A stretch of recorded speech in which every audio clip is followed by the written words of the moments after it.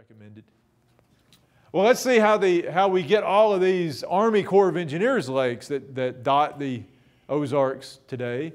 A lot of these stem from a Depression-era congressional act called the Comprehensive Flood Control Act, and this set in motion a series of surveys and plans, and only a small percentage of the dams that the Army Corps of Engineers planned and surveyed out were ever built. You know, there are several of them that were built, but they had many, many more on the docket that just never got built for one reason or another, because they were considered too expensive, or as you crept more into the latter part of the 20th century, there were environmental issues. The whole idea of damming up these free-flowing streams started to lose appeal for a lot of people, and you get into the conservation and preservation movements spring up, environmental movement. But many of them were built, and had it not been for World War II getting in the way in those early years after the act was passed, probably they would have been built long before they were, some of them. But as it was, we'll look at them by the river valley, or by the watershed, and we'll start with the White River watershed. And the first one built, this was not the first of the Army Corps dams built in the Ozarks. We'll get to that one in a minute, but the first of the White River watershed Army Corps dams built was the one that was Norfolk Dam that formed Lake Norfolk. The dam is in North Arkansas. The lake extends all the way up into the southern part of Missouri, into Ozark County, Missouri. And it's obviously the North Fork of the White River that was dammed. And that one was, the preparation and the planning for that all started before the war started, and they already had it going, so they went ahead and finished that one, but they didn't do any more dam building projects in the Ozarks until after the war had ended. And a lot of that was just a manpower issue. So many of the young men who normally would have been working on the dam projects were in service and were gone. But so Lake Norfolk was completed in '44. Clearwater Lake on the Black River over in southeast Missouri was completed in '48. And then you had Bull Shoals in '51. That was a big one, bigger than the first two. Table Rock in '58. That's the one down in southwest Missouri on White River. Greer's Ferry on the Little Red in '63, and then the last one in the White River Valley, Beaver Dam in northwest Arkansas in '66. So lots of dam building. 3 of them on the main channel of the White River. Here's if you go to that website, if it's still up, I think it's still active. There's lots of dam building pictures on that one as well. And in this case, it's the Bull Shoals Dam. And today, if you visit Bull Shoals Dam, there's actually a big visitor center up there on that hill. It's not pictured there. This is an older picture, but it's a pretty nice visitor center up there. In the Osage Basin, or the Osage Watershed, now how would you pronounce that one? It looks like Pomme de Terre, doesn't it? Is anybody from that area? Anybody visit the lake? I've heard people say Pomme de Terre a lot. Okay, Pomme de Terre, that's one you hear. And some of the old timers, the real locals in the area, pronounced it Pumley Tar. You know, in the Ozarks we don't really pay attention to spelling. It's just however the mood suits us, we'll say it.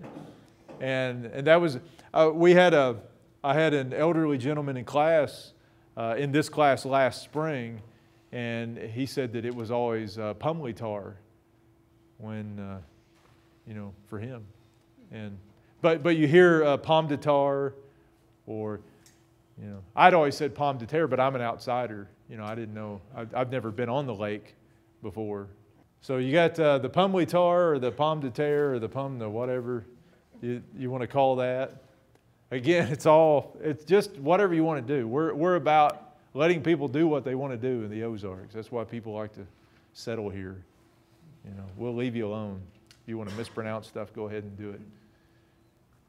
This one, the Stockton Lake, was formed. You can see these are mostly later, the 60s and into the 70s. Stockton Lake on the Sauk River. And then you get the last one, the last of the major Army Corps of Engineers dam building projects to be completed in the Ozarks. The Kaysinger Bluff Dam, which was later named Truman Lake on the Osage River. The first two, the Pomme de Tar and the Sauk, are tributaries of the Osage. And these are all in sort of the northwestern corner of the Ozarks. You said these were the last. Is the Corps done now? Well, you never say never in this kind of stuff, but I would say there are no immediate, as far as I know, there are no immediate plans to resurrect any of these dam building projects. The Army Corps of Engineers still probably has a warehouse of filing cases full of plans for dams. I know there were all kinds of dams planned, even for small streams, you know, little tributaries and stuff that were never built for one reason or another. So they're still out there. And as far as I know, no one has ever come along and said, burn all the blueprints. We're never going to do these. They've just been sort of tabled indefinitely as far as I know. Did I read that they're actually taking down some dams on the Colorado, is it? They may be. It wouldn't surprise me. At some point, you got to do something. You've either got to do some major repairs on them, or spruce them up, or take them down, or let them crumble, or something. We're not here very long. If we live, 90 years, we think we've accomplished something around here. And you can imagine, 200-300 years from now, I don't know if any of these dams are still going to be up. What we may decide, we may all go back to nature and want free-flowing streams again.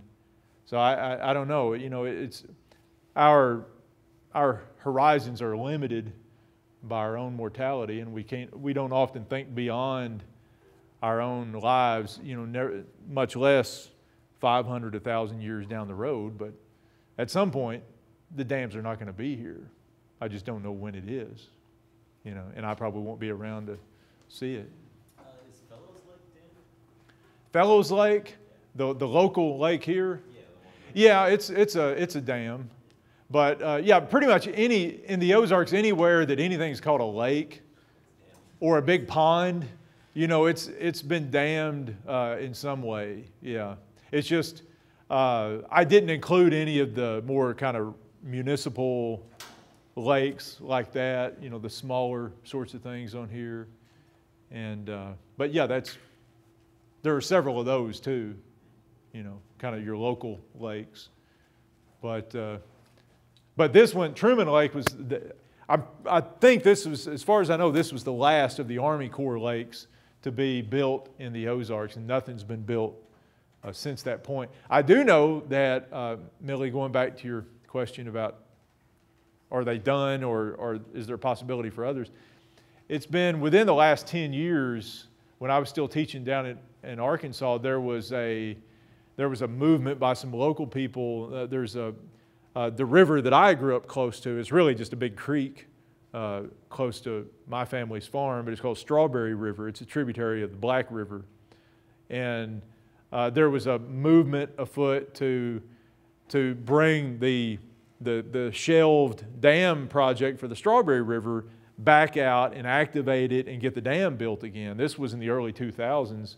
And immediately there was a group of people who came out and protested and said, we don't want the dam, and what's the use that kind of stuff, and something happened and it just kind of disappeared. The talk of it disappeared. But as far as I know, none of these things have ever got the complete and final acts. So should things change at some point, I guess they could bring them back out on the table. But I don't see that happening anytime soon. The first of the Army Corps dams was this one, constructed at Wapapello Lake on the St. Francis River over in southeast Missouri. And it is still there today. I was just there last summer, as a matter of fact, and toured their gatehouse that they've got there. And I don't think that one was an electricity generating dam, but it's a small lake, small dam. But it was completed just before World War II, as you can see.